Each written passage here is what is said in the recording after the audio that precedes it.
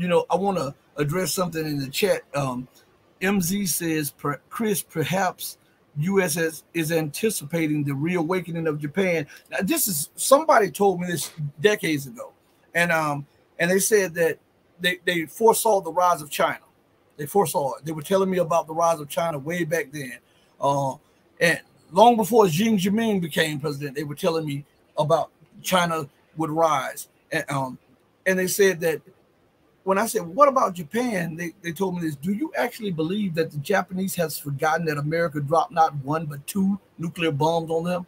And I was like, no, they didn't. And he says that the guy says, if war breaks out between the United States and Japan, when China starts digging in the backside of the United States, all of those occupied countries, when they see America at her weakened position, they're going to all turn, because it'll be Asia for Asia, and all of them are going to fight on the same side. Asia is going to run America out of there, because the only way she knows how is on her terms and dictates to everybody else. And that's what was told to me. And I've been watching everything that the person told me, and everything that they told me geopolitically and economically, I've seen manifest.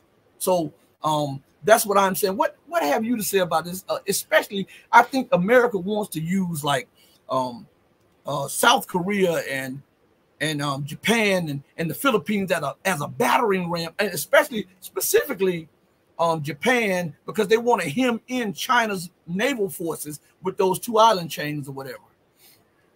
Well, there's a couple of reasons why U.S. is increasingly depending on its alliances with Japan, South Korea, and Philippines, etc. One reason is just a geography, because this is what the U.S. called the first island chain. This dates from the Cold War, when U.S. wanted to blockade Soviet Union and China. So they have the so-called first island chain that run through Japan, through Okinawa, down to Taiwan, Philippines, and Southeast Asia, to keep the communist power hemmed in. And now it's been repurposed and repositioned against the rise of China. But another factor is that United States by itself, it can no longer contain China. Just look at the industrial output.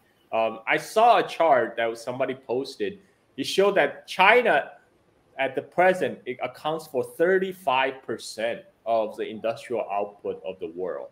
And you need to add United States, you need to add Japan, you need to add India, you need to add Germany, you need to add Italy, UK, add all the EU countries combined, and then you only make 34%.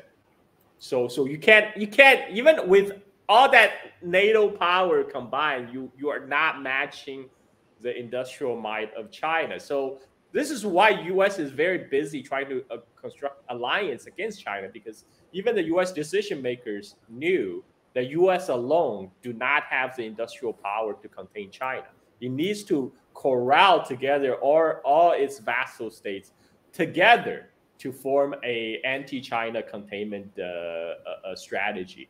But I think your friend is onto something. The thing is, a lot of these U.S. vassal states, there are U.S. vassal states because they have been cowed and have been subjugated, and they had no choice. I mean, look at example of Germany and Japan. They still have U.S. military on their soil after 80 years, and any Japanese prime minister that dares to say no to United States, they don't last long in the office. These are countries that don't have true sovereignty. But however, once the U.S. hegemony start weakening, you're gonna see rats abandoning ship, right? I mean, it's gonna happen fairly quickly. And as for the specific example of Japan, it's a little bit complicated because Japan's still scared of China. They're scared of the rise of China because they know what they did, what their grandpa did in China in World War II. So they're definitely afraid that China is going to take revenge. This is one thing why they're clinging on to the U.S.-Japan alliance, because they thought, okay, at least we don't like the U.S. nuked us, but maybe U.S. can save our ass from China. That is their mentality, right? But at certain point, when you can no longer be denied that the shift balance of power is decidedly in China's favor, and not just China, but the whole BRICS. As Putin pointed out, BRICS is already larger than G7 in terms of its economy, in the power purchase parity terms. The BRICS countries are, by and large, developing very rapidly.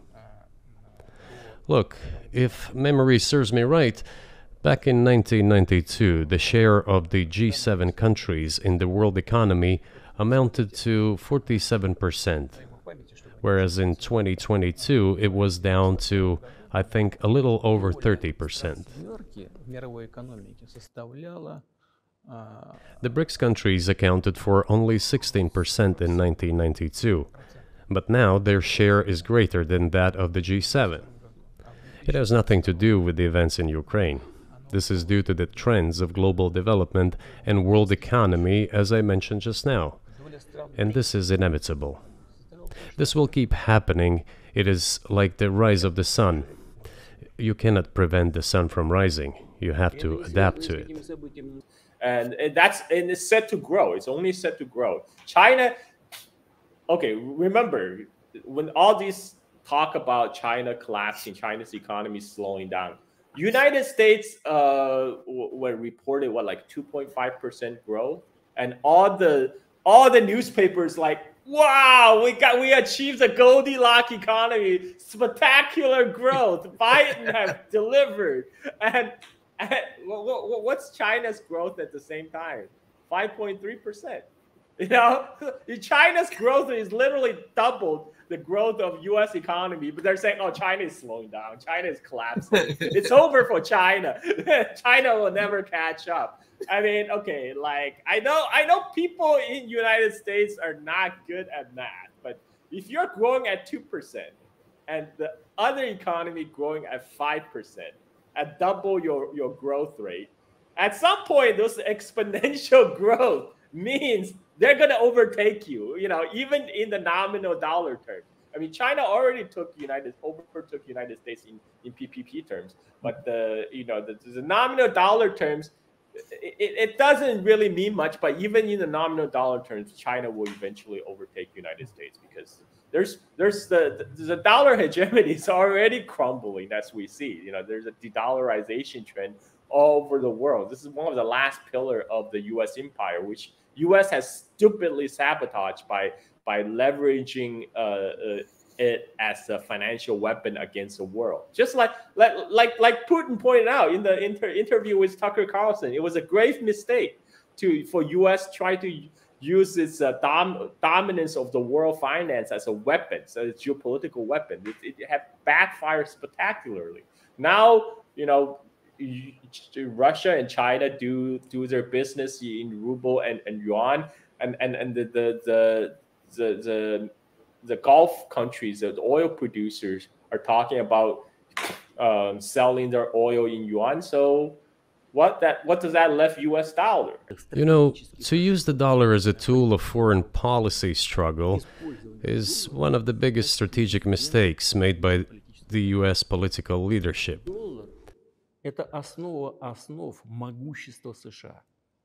The dollar is the cornerstone of the United States power. I think everyone understands very well that no matter how many dollars are printed, they are quickly dispersed all over the world. But they won't stop printing. What does the debt of $33 trillion tell us about? It is about the emission.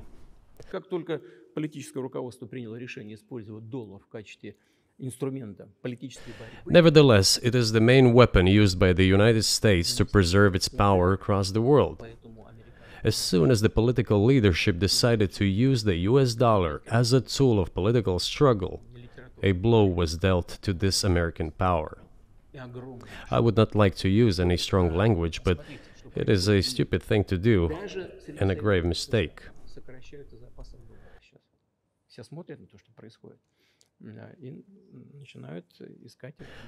Look at what is going on in the world.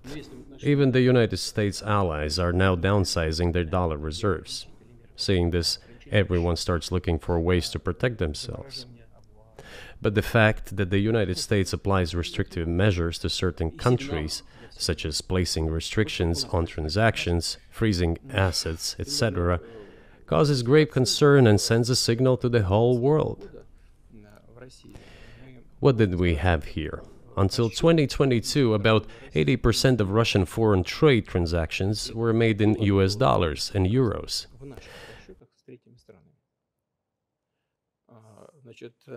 US dollars accounted for approximately 50% of our transactions with third countries, while currently it is down to 13%. It wasn't us who banned the use of the US dollar.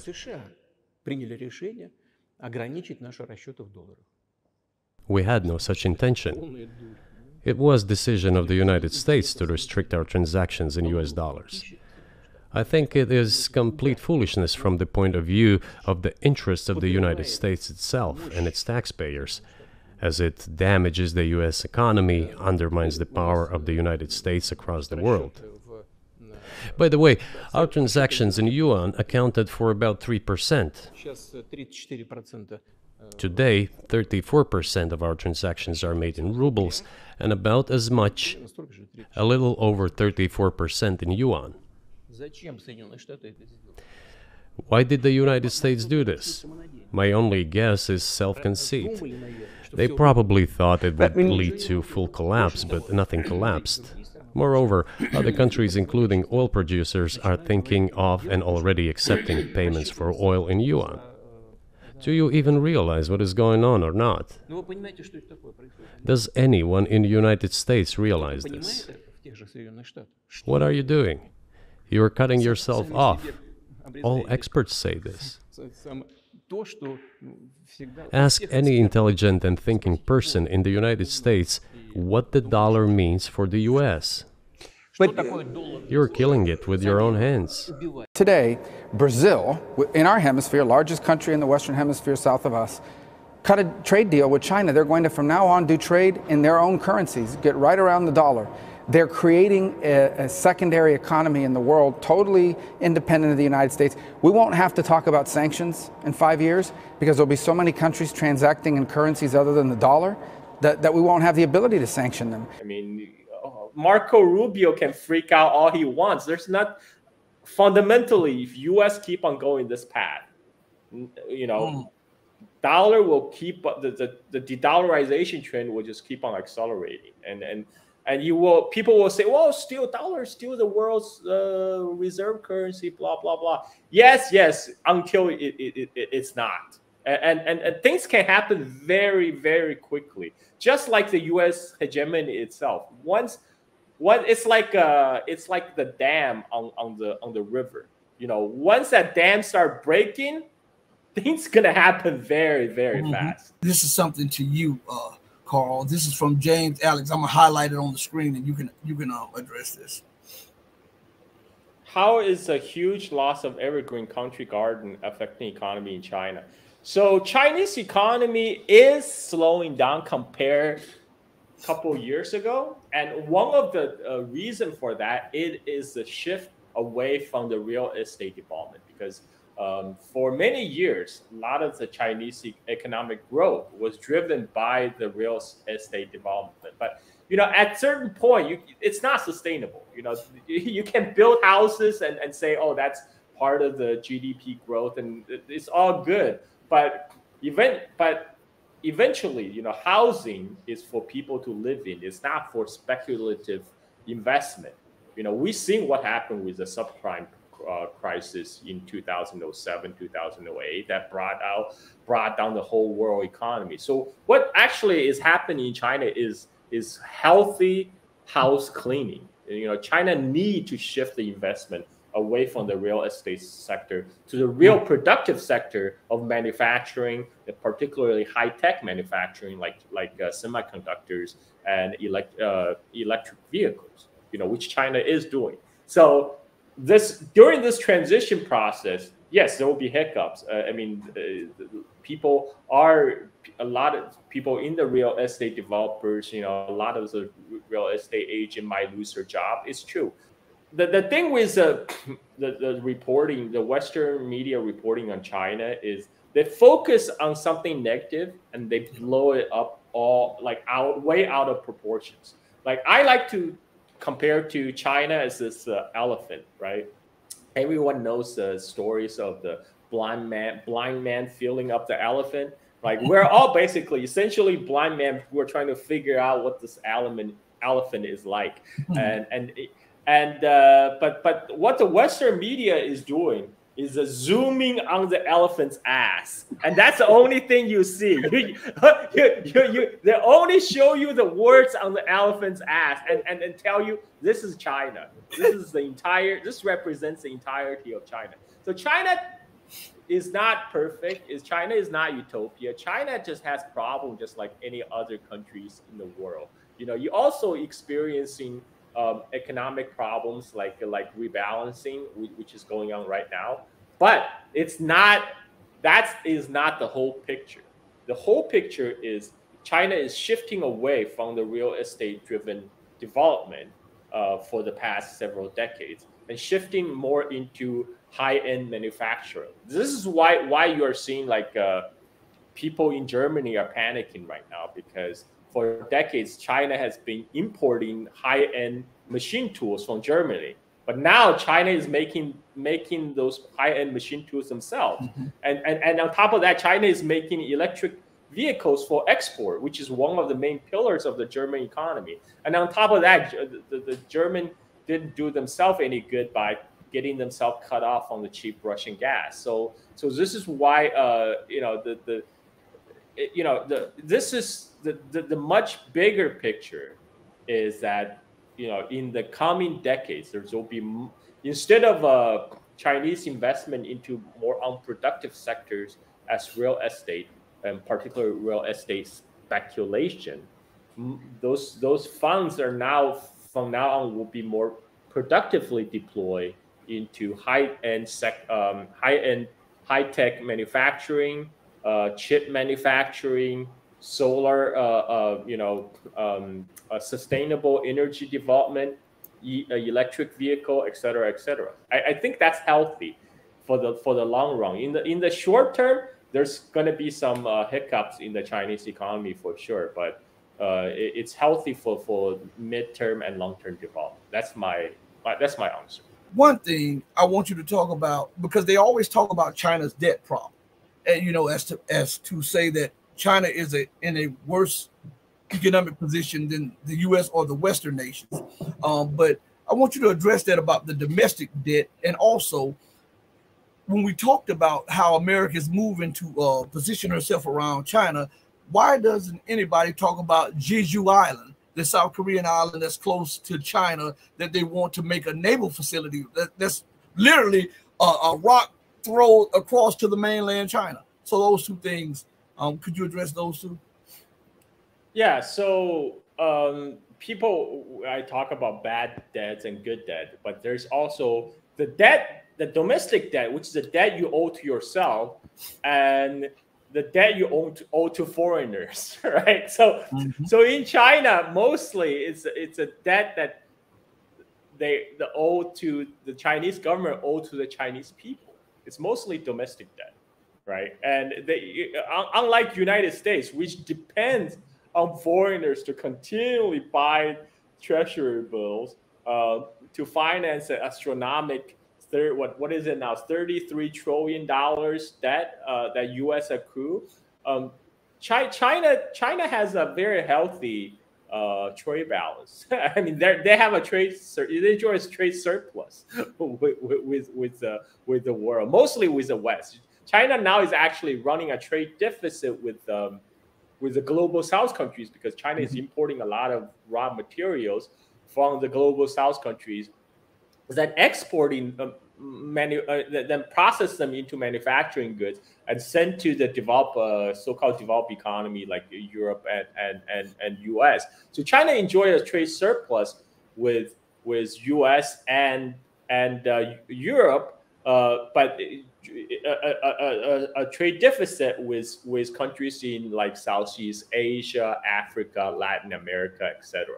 Right, because China is importing from these parts. So China is not having, there's like the debt crisis that they do talk about is they're talking about a lot of the Chinese local government.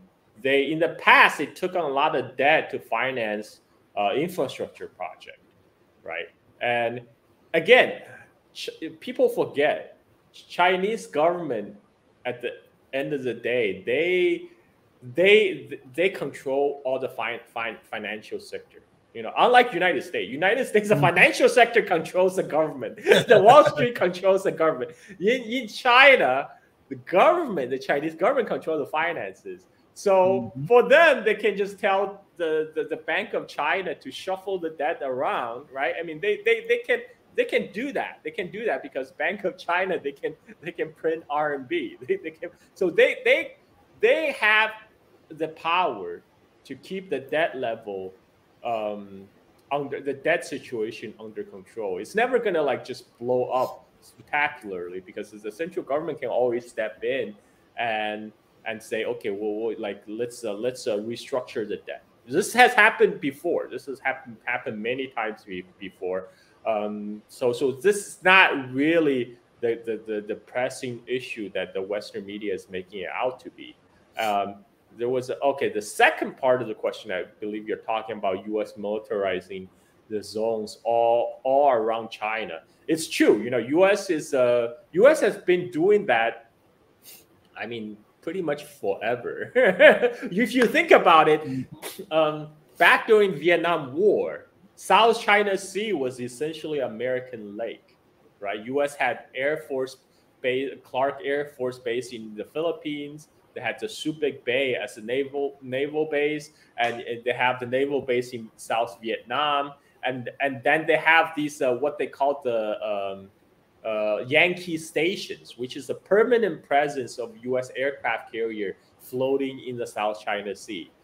This was during the Vietnam War. So if you compare today to like the 1960s, 1970s, U.S.'s power is actually in retrenchment, right? Now U.S. what they're trying to do, they're trying to come back to the Philippines because U.S. got kicked out of the Philippines after the Cold War. The Philippine Parliament voted not to extend the lease on the Clark Air Base and the Subic Bay Naval Base. So now they're trying to use the China threat as a backdoor to get back to the Philippines, and same thing in Korea, Japan, and in Taiwan. And during Cold War, during the Vietnam War, 60,000 U.S. troops rotated through Taiwan. And U.S. actually posted nuclear-tipped missiles on Taiwan, pointing at mainland China during the Cold War. And that was withdrawn after 1970s, after Nixon visited China as part of the deal with China to normalize ties. Now, U.S. is trying to walk back. U.S. is trying to bring us back to the Cold War scenario. But they're doing a very sneaky, small scale, like sending like a couple Green Berets to the Kinmen Islands. You know, like what is that going to do? That's not going to do anything. Those Green Berets are not going to stop any serious PLA landing. The only reason they're there is to serve up as what they call tripwire, which means, oh, look, they got Americans hostage. They capture Americans or they killed Americans. So we must enter the war. So that's the whole point. It's called the tripwire strategy. They put these American presence in Korea, for example. So like they're actually, the American presence in Korea is not enough to stop DPRK push onto Seoul, but just enough to harass the locals, you know, but their whole purpose is to serve up a so-called tripwire. You know, if a war breaks out, that is the U.S. excuse to fully enter the war. And U.S. has been doing this for decades around China's periphery. You know, same thing goes with a Marine base in Okinawa, for example. And now they're trying to, trying to militarize more more parts of. But the bigger picture though is that U.S. empire is overstretched. It's it's doing this thing in Ukraine, it's doing this thing in Gaza, in Yemen, and just. And you see what happened when they claim they're gonna hit back on Iran, and they had that leak to Al Jazeera Arabic. They say basically U.S. Officials send a notice to their Iranian counterpart and say, look, we have to do so. We have to bomb your targets, because we have to look strong. But please do not retaliate. But please do not retaliate because we don't really want to escalate this into a full-scale war. We're just doing this for show. We need to do this to look strong. And of course, Iran said no. No, you're not. We're not going to agree to anything. And so in the end, what did the U.S. do? They strike targets inside Syria and Iraq. All the U.S. punching bags because U.S. still had military presence. In the U.S. still militarily occupies part of Syria and Iraq, and so that's why they're doing that. But they do not have the assets to do a serious confrontation with China right now. I mean, what they can do is they can create a panic. They can create some fear mongering in the U.S. media to make it so there's tension in South China Sea, there's tension in Taiwan, to distract from the fact that U.S. is impotent to stop the Ansar Allah blockade of Red Sea. United States, the supposed hyperpower, the global hegemon, they can't even guarantee their own Defense Department, the U.S. Defense Department's commissioned ships from traveling to the Red Sea, despite their bombing campaigns. So I mean, it's ridiculous to think they can. And China has been very patient. China has been very restrained in the response to the continued U.S. provocation on its border. But you know what China is going to do? China is going to crank up incremental exercises around Taiwan, around the disputed Diaoyu Island with Japan, because guess what?